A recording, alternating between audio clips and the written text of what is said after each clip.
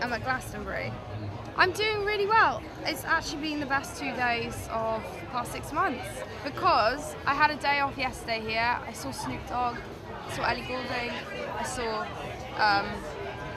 tons of people, and I drank vodka all day. It was brilliant. And then today I'm going to perform to 7,000 people. Last night we went to the top to watch gorillas, so we were looking down on the whole festival, and the moon was like a circle of cheese. It was literally yellow, and there were all these Chinese lanterns in the air going up. It was really beautiful. And on the other side was the sun setting. Very, very rare moment. Tonight, for my gig, I've got a few stage props.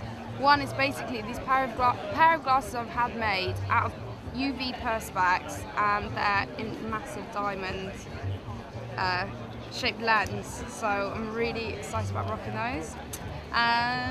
What else? It's gonna be really boring. The crowd's gonna hate me.